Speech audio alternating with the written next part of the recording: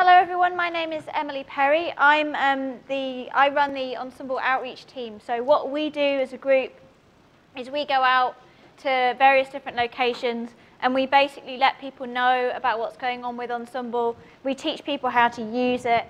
I don't think I'm being picked up here, am I? Let's try moving this. Am I now being, no. Sorry? Combine the two and put it here. Is that better? Okay, I'll try and speak very loudly as well. So what we do is we try and kind of let people know about what Ensembl is doing. We also answer help queries. We produce online help and documentation, and we also teach lots and lots of workshops like this one. Please interrupt me at any time. I would, if you're ever confused, if anything that I've said is not clear, I would far rather you stop me and then I can go over that and make it clear to everybody than for you to sit there being confused. So do please stop me at any point today. As has been mentioned before, all the materials for today's workshops are available, so you can get a copy of the presentation and also a copy of the hands-on tutorial that we'll be doing. So Ensembl is a genome browser like UCSC, and we have lots and lots of features. So we have what we call gene builds for about 70 species. For human and mouse, these are the ENCODE gene sets. We have gene trees, so every single gene that we have, we compare pairwise to every single other gene. We then produce gene trees, and we infer orthologs and paralogs from these trees. We have a regulatory build, which is what the focus of today's workshop is going to be on, which incorporates data from ENCODE as well as other sources. We have variation displays. We have a tool called the VEP, which we'll also look at. We allow you to display your own data. We have a tool called Biomart for data export, which we'll have a quick go with. We also have programmatic access via APIs. So we have a Perl API and a REST API. If you're interested in either of those things, please come and talk to me. We are also completely open source, so every single bit of code, every single bit of software is free, is open, is available for you to use to do whatever you want with. So regulation is one section of what we do, and what we're trying to do is annotate the genomes with features that play a role in transcription and regulation of genes. So we're talking about the actual features here, the promoters, the enhancers, the insulators. And we're using data such as predicted open-close chromatin from DNase 1 sensitivity. We're using transcription factor binding sites. We're using the epigenetic marks, the histone modifications, and the DNA methylation. And we're using RNA polymerase binding. You'll recognize that most of these features are things that are produced by the ENCODE project for the cell lines that they work with.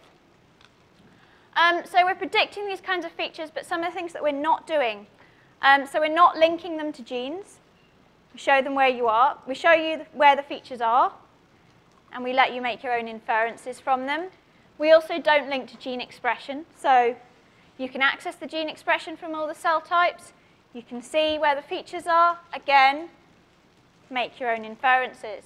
The reason for this is this kind of data. We don't have kind of assays saying this enhancer enhances this gene. That kind of stuff just isn't there on a large scale. There's a few assays out there, but it's not on any kind of as much of a large scale. So what we're saying is, we think there's an enhancer at this particular position.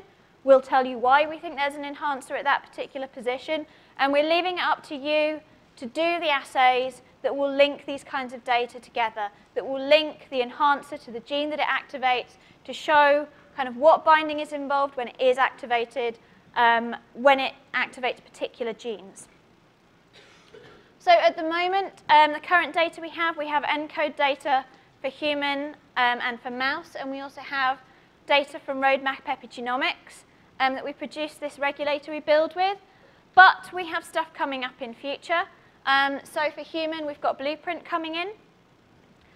We're getting involved at the early stages with the FANG project, which is a very similar project, but with agricultural species, and also with the zebrafish ENCODE. We're getting in at the early stages, making sure that we're working with the data coordinators for these projects so we can pull in the data as soon as it comes out. We're working with a subset of cell types, and the reason for this is, as you'll see when I start to talk about the build, we need certain amounts of data. We need, in order to build our predicted promoters, enhancers, insulators, we need CTCF binding. We need a marker of open chromatin, and we need these 3 histone modifications. If we have this data for a cell type, we will then carry out our regulatory build on that cell type, and we will display all data that is known for that cell type. We also have the option to add further data using track hubs, and I will show you how to do that. So, we're taking data from various sources, we're processing it to predict the activity, the positions and the activity of various features, and we're predicting the activity in cell types. You can view this in the genome browser, you can access it via Biomart, both of which I will show you how to do, and you can also access it via our Perl API, which requires a lot of installation and a lot of setup and a lot of programming knowledge and things in order to access. So we're not going to cover that here, but if you want to talk to me about it, I will, please come and see me. So what we're looking at is raw data. We're starting off with our histone modifications with our transcription factor binding sites. So as Pauline mentioned, we're looking at peaks and the signal that produces those peaks. And what we're doing is we're processing it. So we're starting with something that looks like this, and we're looking for regions that look like they might be interesting, where there's quite a lot of stuff going on. And what we have is a blind pipeline which says, okay, here's a pattern, here's a group of features that we see clustered together. Can I see that cluster anywhere else in the genome? Looks all over the genome, finds that we often see this cluster coming together. And we also know that 2 of these are known promoters. If we know that 2 of the places where we see this cluster are promoters, the rest of it is quite logically also promoters. So this is what our pipeline is doing. Of course, it's not as simple as saying every time we see this, it's a promoter and nothing else is a promoter, because it turns out that this slightly different collection of features also promoters. Another slightly different collection is also promoters. So it's not so simple. We don't say, right, these things are promoters, these things are enhancers, because there are subtle differences between them. And we see that there are different patterns that all lead to the same kind of functionality. So this produces what we call segmentation, regions of the genome that we believe carry out particular functions. We can then, because this is in a cell type specific manner, we can then plot the segmentations all on top of each other. And we can say, well, obviously there are differences. These are different cell types, they're carrying out different functions, and they'll have different activity. So what we want to take from this is, based on all the different activity that we can see in all these cell types, what actually are the different regions? What are they doing? So we start with a 200 base pair bin, we have a look at what's in it, and we say, well, that region, because we've got some promoter activity, that region is a promoter.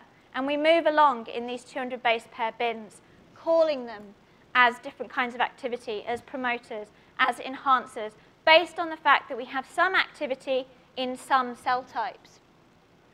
And I need to make this animation move more quickly because I always end up with loads of extra time. Let's just assume that it's all finished. So now we can say we've got these features across the cell types, and we can say these are the regions that are doing these particular activity. We've now defined our boundaries. We've now defined exactly where in the genome a promoter is, exactly where in the genome an enhancer is. Of course, this is in 200 base pair boundaries, so in bins, so we can't say the actual boundaries seem to differ between cell types because, of course, we're working with things like chipset data, which have fuzzy edges. We can then say, well, for these features that we've called, are they active or inactive in different cell types? So within these specific boundaries that we've said, apply to the whole, apply to the genome, we can then say, well, this promoter is active in cell type 1, it's inactive in cell type 2 and cell type 3, it's active in cell type 4. So we display active features as these colored blocks, inactive as gray blocks with the hashed lines through them telling you what color they are. Through this kind of analysis, we've covered quite a significant proportion of the genome. So there's about 300 megabases, which have been categorized as being some kind of regulatory feature by this analysis. So it's not quite the full set of everything that's been covered, because obviously it's not quite the 80% that's everything that ENCODE has, but everything that we have sufficient evidence to say is a particular activity is about 10% of the genome. So what really I want to show you how you can see this kind of data in Ensembl and what you can learn about it. So we're going to start by looking at the region of the gene, and we'll see the regulatory features, and we'll see the activity in different cell types and what evidence there is to show this. And we'll also have a go at a quick biomark query, and we'll get the loci and functions of some regulatory features. So all of these features I mentioned have an ID that look like this: ENS telling you it's Ensembl, R telling you it's a regulatory feature, and then an 11-digit number.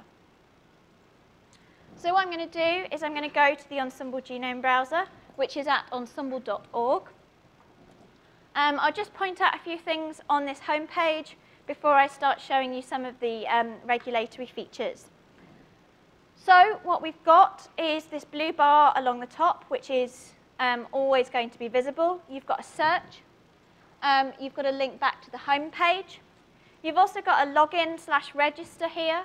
So one of the things that you can do is you can set up an account where you don't have to pay any money, and nobody will ever send you any spam email, which is very important when setting up an account anywhere, which means that you can do things like save stuff to your account, share between groups, this kind of thing. We've got some links to what your favorite genomes might be, so you can click through to human or mouse. And there's also a list where you can see all of the species. So there's about 70 species there. If you go to this view full list, you'll see all of them. Another thing I want to point out is it says here what's new in Ensembl release 80. So one of the things that we do in Ensembl is we have a system of regular releases. So whenever we get new data, whenever we get new tools, instead of just putting it out there straight away, we hold on to it, and we put everything out in one go, which we call a release. We do these releases every 2 to 3 months, and they all have a number stuck on them.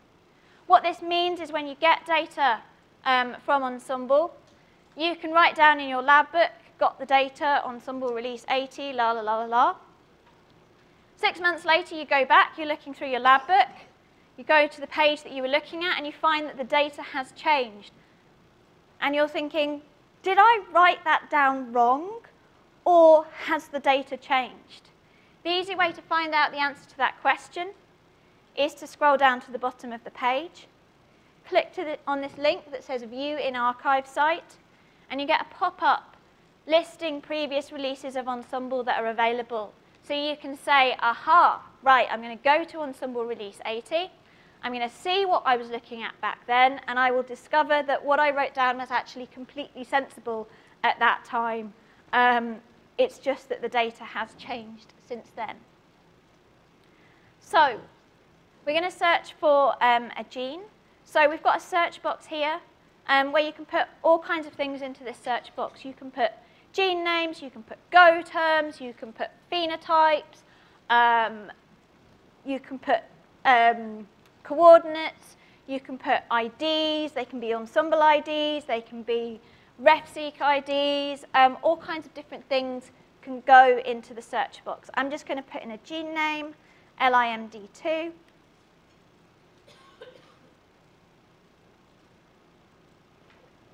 And it takes me to search results, which I can narrow down if I want to. So if I've done a search for something like insulin, I'm going to get loads of results here. And I might want to narrow it down. I'll get insulin dependent and insulin interacting and all that kind of thing. I might want to narrow it down so I would just see genes and I would just see human. And then I would know I might get a much shorter list that I could easily search through rather than trying to handle the thousands of results I might get if I search for a word like insulin. In this case, we've got LIMD2 right at the top of the list. And I'm going to click on these coordinates here. So I can jump to the gene, or I can jump to the coordinates of the location. So I'm going to go to the location. And we'll have a look at the region. So this is the region in detail page. This is probably one of the most accessed pages in Ensembl. So what we have is we have an overview of the chromosome at the top. This red box is us. This is where we're currently looking. We have a sort of overview of our region of interest. This is a megabase surrounding our gene. Again, we have a colored box showing us where we are. And these blocks are all our genes. If you follow the leftmost point of a box down, you'll reach the leftmost point of a label telling you what gene it is. And this is where we currently are. I can scroll around. I'll just reset that back. Or I can switch to a draggy box. I can drag out a box around something that I'm interested in. What I would like to do, because I'm currently looking at a gene, because when we're looking at regulatory features, we're normally looking at a gene plus the region surrounding it. What I'm going to do is I'm going to drag out a bigger box around where I currently am and jump to that region. So I have my gene plus some flank.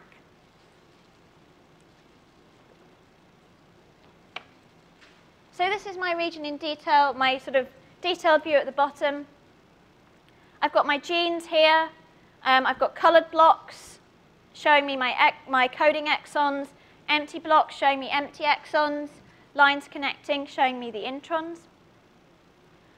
So this is the gene that I searched for, the LIMD2. It's negative stranded, which I can tell because this little arrow is pointing that way in the direction of transcription. It's also shown underneath the blue contig. So this gene here is positive stranded. It's above the blue contig. These ones down here are negative stranded. And as I scroll to the bottom, I can see this track here, these regulatory features. So these are the features I was talking about in the presentation. These are the sort of blocks of activity with known activity. We also have a legend at the bottom here. If I hover over the track name, you'll see it gives me, just tells me features from the This is where I completely failed to, I've put on giant mouse, so it's easier for you to see the mouse, but then it makes it really hard for me to aim. We have a link here to find out more about the Ensembl regulatory build. So if you wanted to find out more about what you were looking at, you could go to that link there. But we have these colored blocks. I can see that this red one here is a promoter. These blue ones are CTCF. And this purple one is a transcription factor binding site. The black dashes throughout the features, these ones, are transcription factor motifs. So it's telling us this is a short sequence which is known to bind a particular transcription factor. So if I want to find out more about this feature, I can click on it. So you can click on any feature that you see in a browser. You'll get a little pop-up, and there's normally a link so you can investigate it more. So we have an ENSR link because this is a regulatory feature. We also have a list of all of those transcription factor binding motifs with links to Jasper matrices and scores as well. I'm going to jump straight to the stable ID of this promoter. And we'll find out a bit more about this promoter and its activity. So this is the summary page for the regulatory feature. And you can see a graphical display showing you which cell types it's active in. So here it is in the multi-cell feature, but we can see it's inactive in A549, active in DND41, and so forth. You could count these and and sort of note down what they all are, or you could look at this sort of quick summary here, active in 6 out of 18, and a list of the different cell types that it's active in. At the moment, when we have only 18 cell types, it's pretty easy to just sort of see it visually, but in the future, we plan to have more and more cell types as more and more people produce more and more data, in which case you probably want to go with summaries in a lot of cases, unless there's something particular you're looking for. So we can see the cell types it's active and inactive in. So the two cell types I'm going to look at in a bit more detail. I'm going to look at one where it's active, which are these HUVEC cells, and one where it's inactive, the healers. And the way I can find more details is to go to this details by cell type link.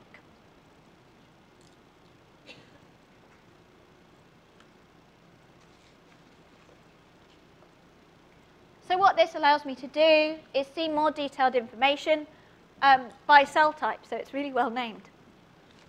So it's already showing me these HUVEC cells by default, but I want to see more cell types. So I have this button here that says Select Cells, showing 1 out of 18. So I'm going to click on it, and it will give me a list of the different cell types. And I'm going to pick the healers. Note that I could also do all on or all off, or do a filter, which again is something that will become more and more useful as we introduce more and more cell types. So I'll just click anywhere outside the box to close it. And now it will load up with the healer cells, where, as we already knew, it's inactive. It's also showing me the evidence that was used to create these, so the transcription factor binding, the histone modifications and things that we used to create this. And we list that as evidence. But as we can see from this button here, it's only showing 8 out of the 99 possible types of evidence that we have available. So if I click on Select Evidence, it now shows me all the possible types of evidence which are categorized. And I'm not going to go through and select them one by one. I'm just going to turn everything on. And now I save and close. And now what we can see are the different kinds of features that are available, that we can see within this promoter. And we can see perhaps why, in one case, it was listed as active, and in the other inactive.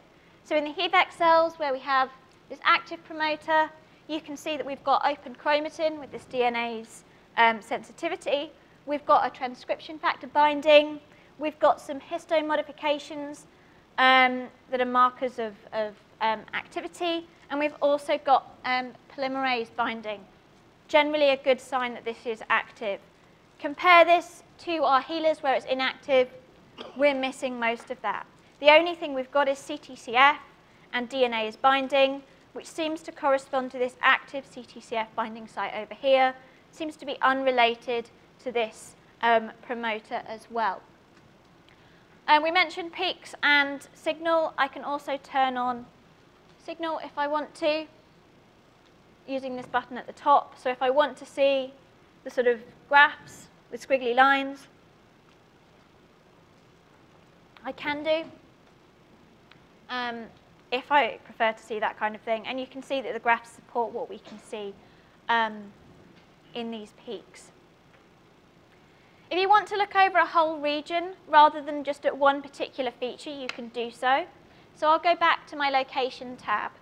So we have this system of tabbing, which makes it easy to jump between different kinds of features.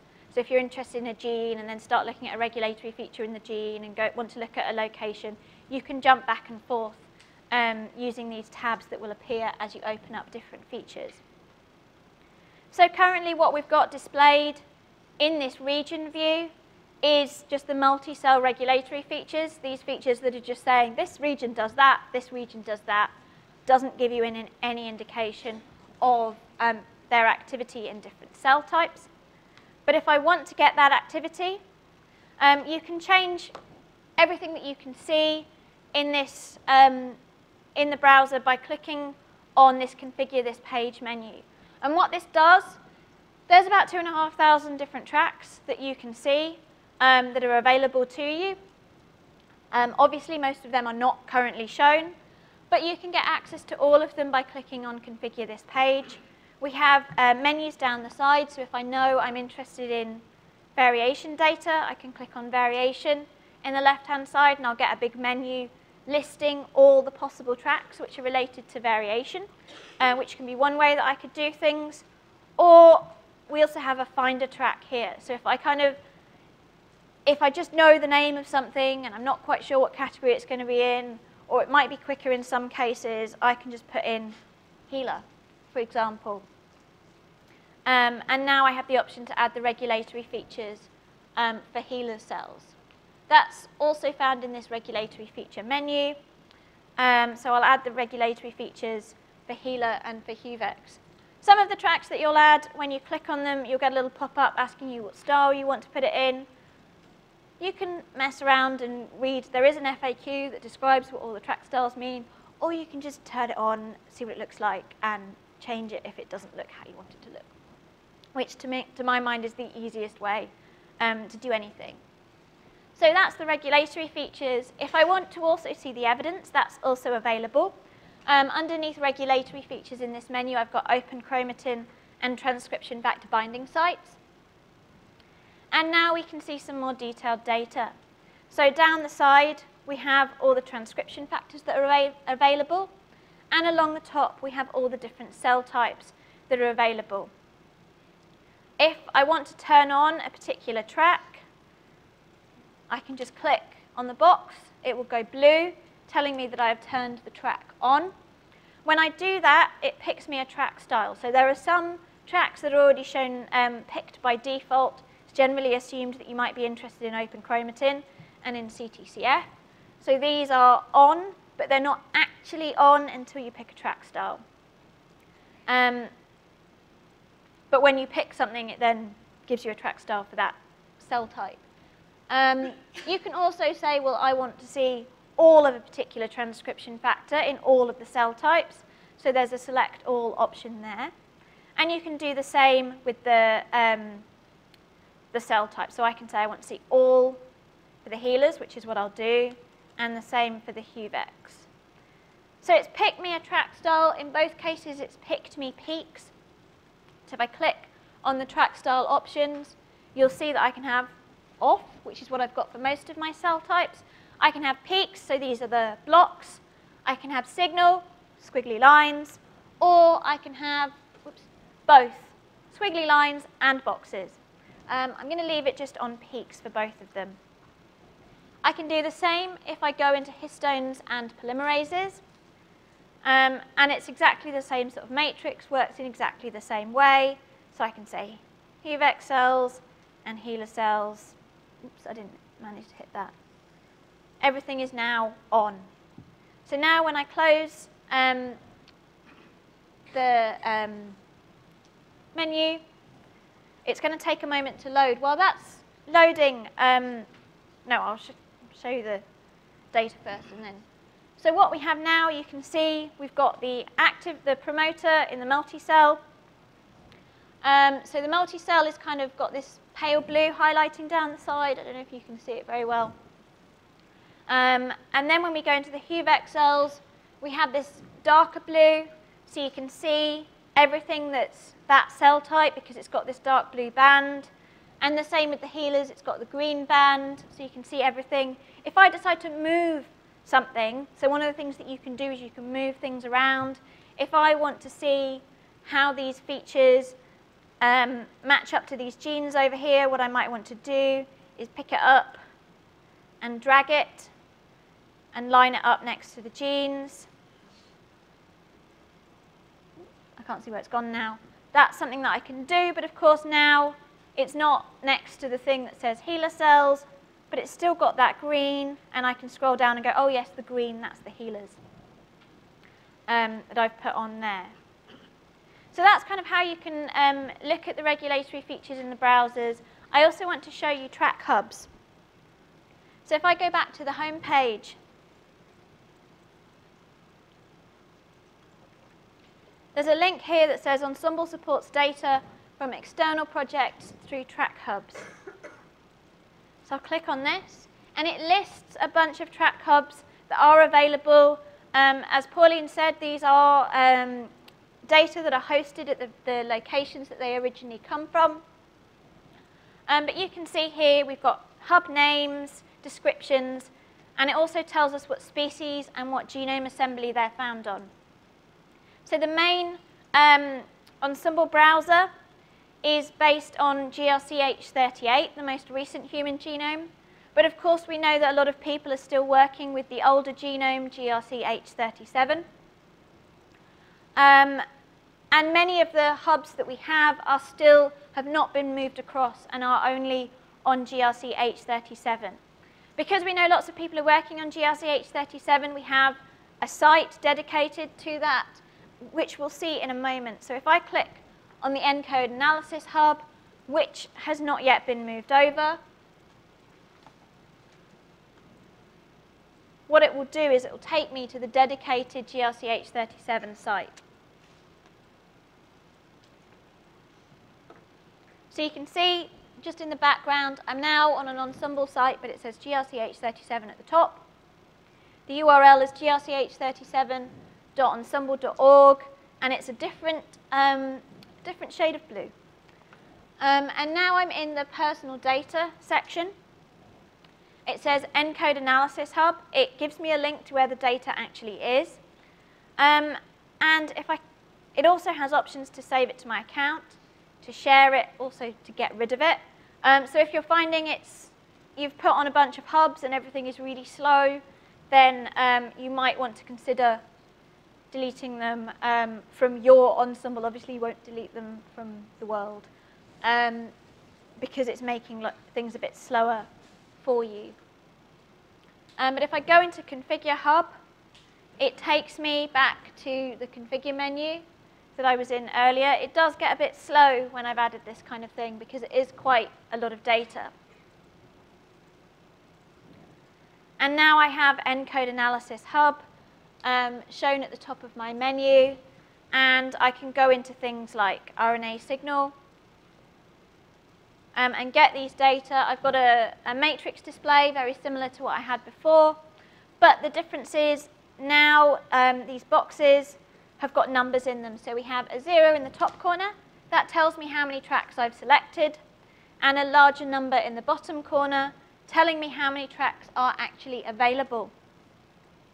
So if I click on this, it then lists for me all of the tracks that are available. And you can see I can just turn them all on, which I'll go for in compact, or I could do them one at a time. So now it's telling me I've turned on 12 out of 12. If I save and close.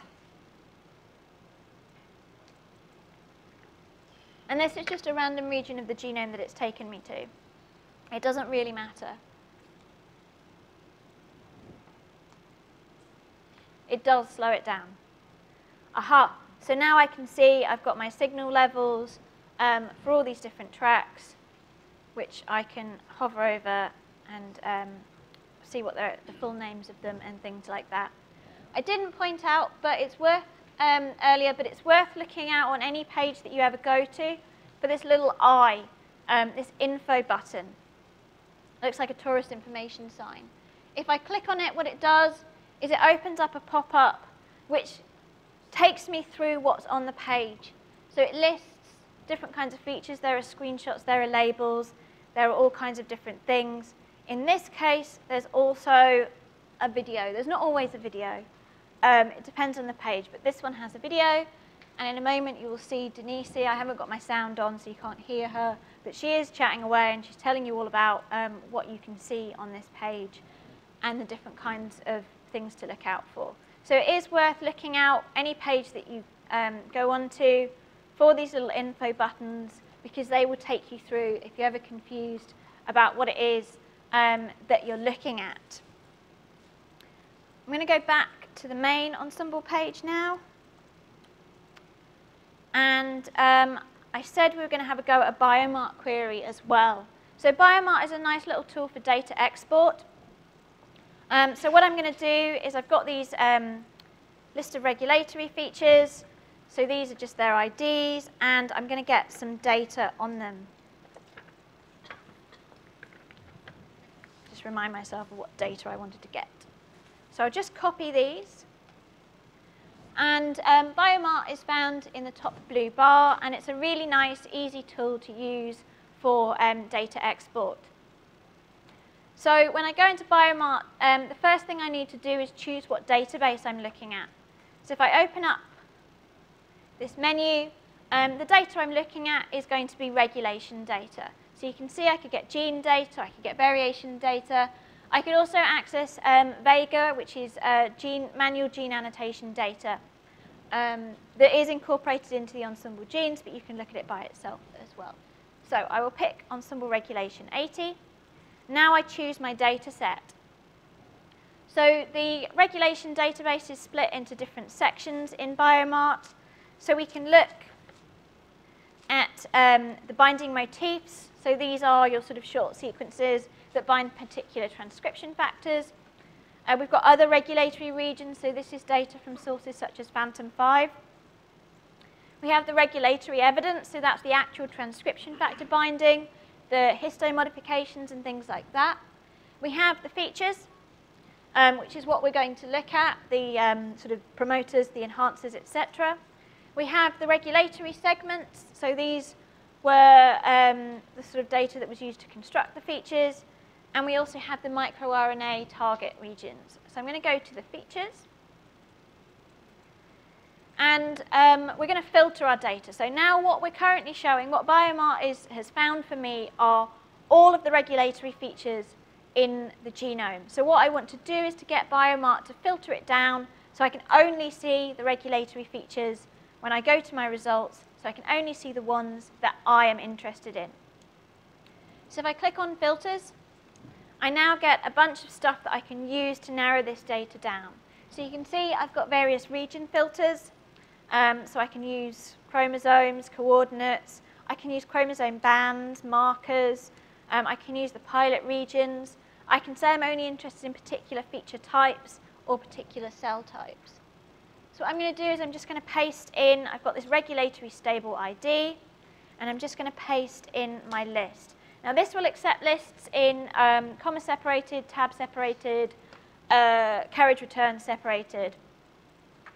And I want to click on the little tick, whoops, to say that that's my filters. I've narrowed it down. These are the regulatory features that I'm interested in. If I now go into attributes, it shows me the things that I might want to see, that I might want to print in my table about my regulatory feature. So I've got selected already by default chromosome name, start, end, and feature type. I'm also going to add regulatory stable ID, so we can see the IDs that we put in the first place. If I now hit results, I get a table that lists all these features. One of the things it's doing, which is slightly frustrating, is it gives me a new line for every possible new bit of data it thinks I could have. In the case of the regulatory features, this means that it gives me a new line for every cell type. Now, I haven't picked any attributes that are based on cell types. So what I can do to get rid of this is to click on unique results only. And now it checks whether the line is the same as any other line or if it's different. So now you can see I've got a different line for each feature. It's just showing me a preview of the first 10 rows of my query. The reason for this is loading time. If I did a query that got me 100,000 rows as my output, it might take a little bit of time to load. If I were to then discover, whoops, I meant to put in another column there, and I've just spent 10 minutes waiting for something to load, I'm going to be really, really frustrated. So what it does is it shows me a preview of the first 10 lines, which loads very quickly. I can check, I can see which columns I've put in, whether I've missed anything out. And if I have missed anything or I've added anything I don't need, I can go back into my filters or my attributes and I can change it, and it's all nice and quick. Once I've then found everything I want, I can say I want to view all, and in this case it's only a short one, so I don't have a bunch of extra stuff, but I can then load it. I can also download these data, so I can export the data to a file or to a compressed file. I can also get it as a compressed web file, which will notify me by email. This is, again, really good if you're doing a massive query. So if you download your data as a file, it kind of generates the data, and at the same time, it's sending it to you. So it needs to maintain a connection with your computer the whole time it's generating the data.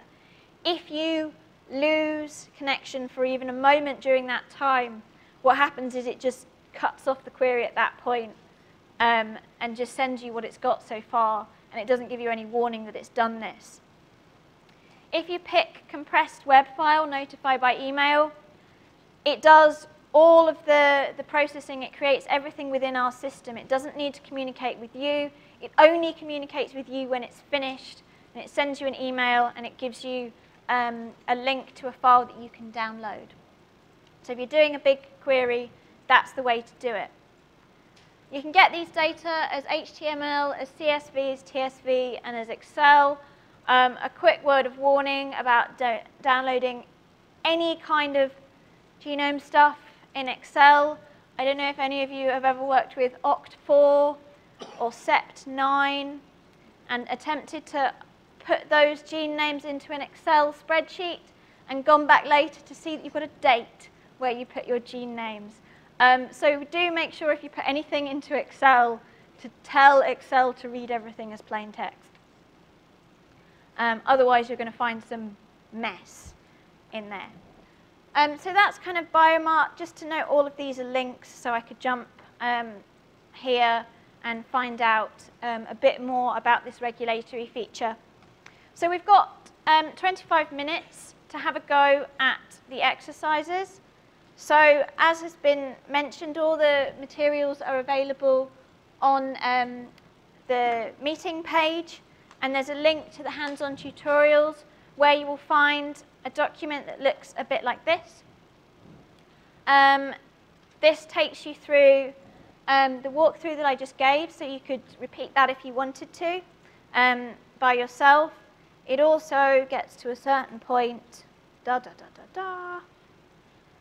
eventually, where you've got some exercises that you can have a go at by yourself, having a look at some of the features. You can do these exercises, you can have a look at your own regions of interest, so there's some using the browser, and there's some using Biomark. Again, it's up to you which ones you choose to do. There's also answers for all the exercises, so taking you through how to actually do them and what you should find with them. So if you want to check the answers, you can do that as well. And then when we've had a go at the exercises, we'll have a look at the variant effect predictor.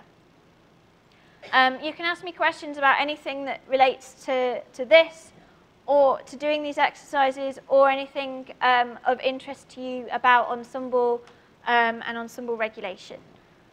And I will be wandering around, and wave at me if you want my attention, and hopefully all of you won't wave at me at once.